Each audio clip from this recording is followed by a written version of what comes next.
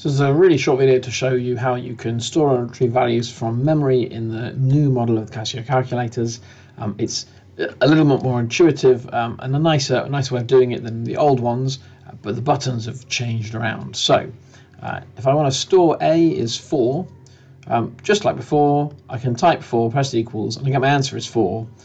And then if I want to go to variables, I get this list up, and I can use the arrow keys to navigate. If I select A, because I had an answer, it will have this option to store it, and I can press OK, and that's it. It's stored now. If I press variable again, you can see A is 4. I can do that again for -2 for B. Ooh. If I make B -2, variable, go across to B and store.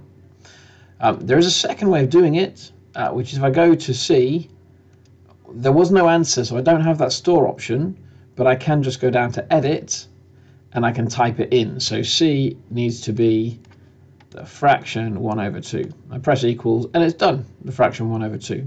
Notice it has stored it as a fraction with the old kind of L-shaped symbol to show that it's a fraction.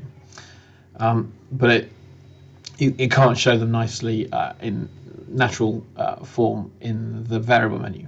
And then to do it, I can access the variables through the blue shift values. So I can type in 7 and then shift A plus and then my fraction, shift B over shift C, and it will do the calculation for me very, very straightforward. But the variable menu is all nice and clear in here as well. And if I just want to recall a value, I can just go to recall and it pulls it up like that. Much nicer, much more intuitive, and you can see all of the values all at once in the screen, which is I think a big improvement.